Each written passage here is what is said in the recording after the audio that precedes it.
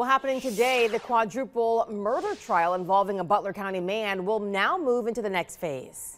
Highly watched case for how many years now? Our own Jordan Valines is in Hamilton outside the courthouse where this will be discussed today. Jordan, we understand the death penalty is an option at this point. It is an option, and Julie, to answer what you were just asking, we're talking about this going on for now 5 years, actually more than 5 years, since those murders first took place back in 2019. Now, on Friday, that 3-judge panel, they finally came to a conclusion. They found Gurpreet Singh guilty for that quadruple murder, again, of his wife, his wife's parents, his wife's aunt as well.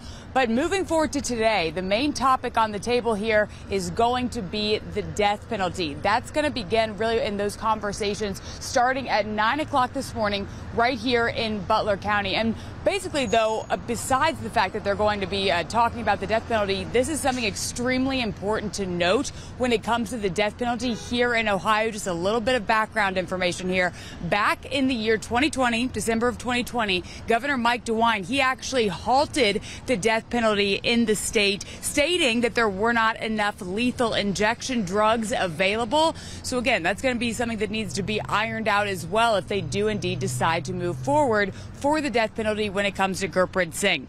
So as we mentioned, we talk about this case dating back to 2019, and then that 3-judge panel, they found Gurpreet Singh guilty for those murders. All 4 of those victims were shot to death. Last Friday, I know I was detailing both sides of the case, what the defense attorney was saying, what the prosecutors were saying as well, and then that verdict being delivered on Friday afternoon. So this morning at 9 o'clock, they are going to reconvene. They're going to be discussing what has just really been such, an ongoing and kind of always up in the air kind of trial here when it came to Gurpreet Singh and whether or not he was the one that pulled the trigger. I want you, though, to take a listen to the sound from some of the family members of the victims. Our Ken Brown was able to catch up with them on Friday after the verdict was read. Take a listen.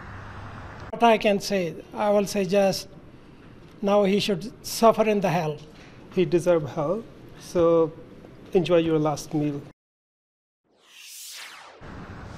So there you go. Obviously some very clear statements there, some very emotional ones as well that our Ken Brown was able to get from the victims' family members. So that sentencing phase, that is set to begin this morning at 9 a.m. Of course, our Ken Brown, he's going to be up here covering that as well. We'll bring you those updates as soon as we get them. For now, reporting live, Jordan Valines, Fox 19 Now.